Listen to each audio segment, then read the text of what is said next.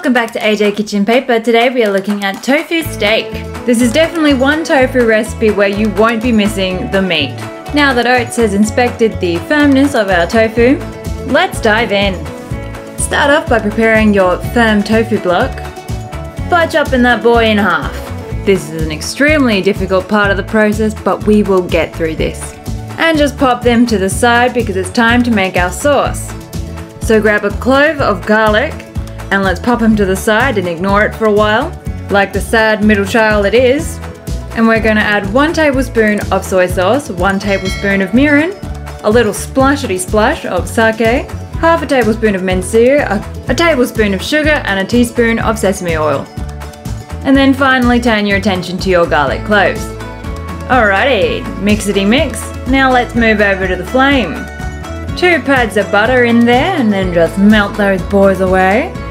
And then chuck in your tofu steaks. And look at those golden soy boys. Love it.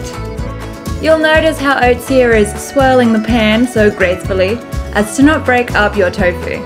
Add in your sauce and continue to swirl. Maybe a flippity flip here and there and you're done. Time to plate up. Make sure you leave your boys nice and stacked. And then maybe after reducing that sauce even further, you're going to dollop it on top. Beautiful.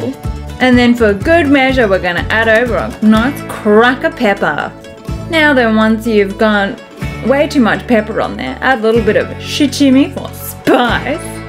And because this is kind of looking a little bit brown, let's just add on some spring onions for good measure.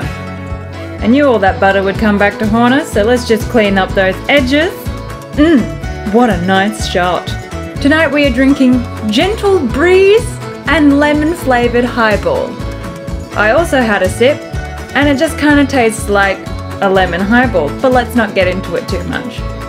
Alright, let's chop ourselves up a slice and get stuck in.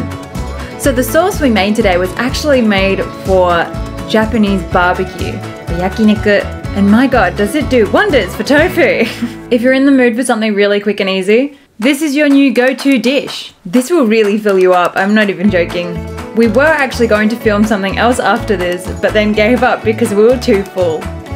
Even if you don't use it on tofu, just try this sauce. Amazing. Alright, till next time.